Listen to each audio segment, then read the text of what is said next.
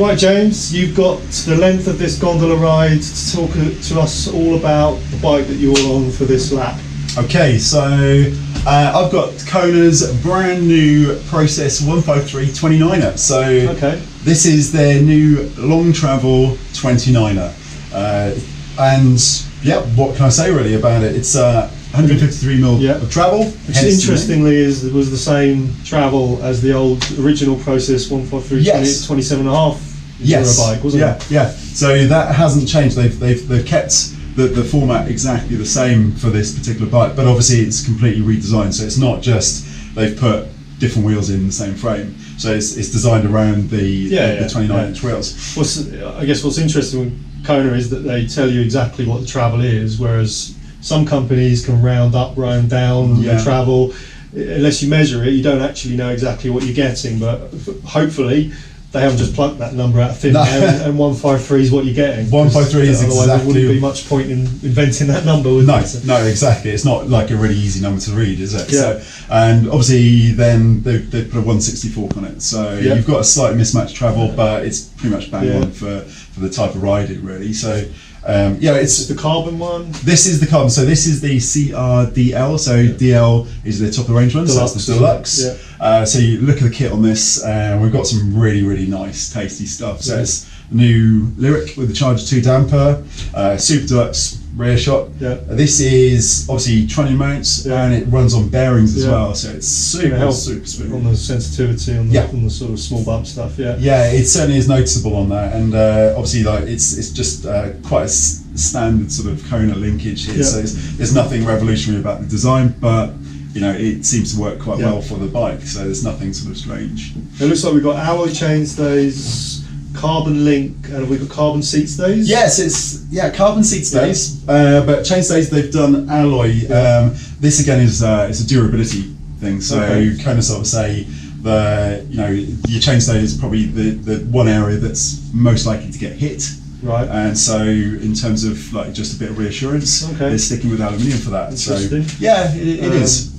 Because they've had the carbon seat stays on a lot of their bikes in the past as well, even on the alloy bikes I think had them as well, didn't they? Which is good for unsprung weight and stuff. That link looks like a monster, like proper stiff, looking boxy. Yeah, it's pretty wide on here, but again it's carbon, so weight-wise there's no sort of like weight penalty at all on that. You've got press fit BB, haven't you? Yeah, press fit BB, it's kind of sort of probably a slightly disappointing feature, but you know, no need to sort of say about that. Neat, obviously internal cable routing, similar to a lot of different bikes. It's got Kona are known for lots of standover, really short chainstays, and kind of relative. They were quite long bikes in the past. Things have overtaken them.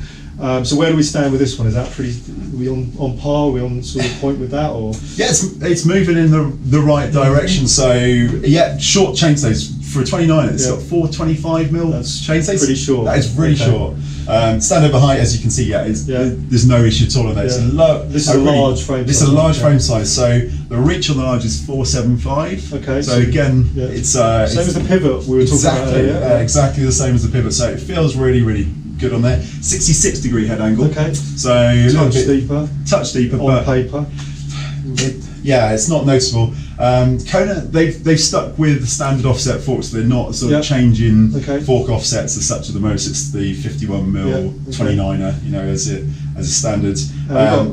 Enough room for a bottle cage in there. Yeah, bottle cage. So I know that's one of your pet things, and yes, you can fit a normal size bottle in there. So that's pretty decent on there, and it's standard like 148 boost rear end on there. We've got clearance for what, up to 2.5s, 2.6s. These are they're not really saying what. 2.4, but in all fairness, I don't think it's going to take, because it's got a seat stay bridge. It's pretty tight at the chainstay bridge. Yeah, it's really tight there. So I probably wouldn't want to run anything sort of bigger than that. On that. And how did it ride? I mean, we haven't got long to before we get off the lift. So interestingly, give us a little sum up. So it's poppy. It's a bike that really likes to sort of just fly, and there's a few sort of really tight corners there. I was expecting you to have to like almost tripod around, and it works really well around that sort of area. So it's I quite like it. Well, that sounds good. Yeah. How was that? 2 thumbs up or 1 thumbs up? It's a one and a half at the so moment. far. Yeah. So we'll see what happens. We'll see how it goes later on. Right. Yeah. About to get off. Yeah. I'm going to ride it this time. Yeah. You're going to ride the pivot. I'm going to ride the pivot. Okay. See how it goes. Cool.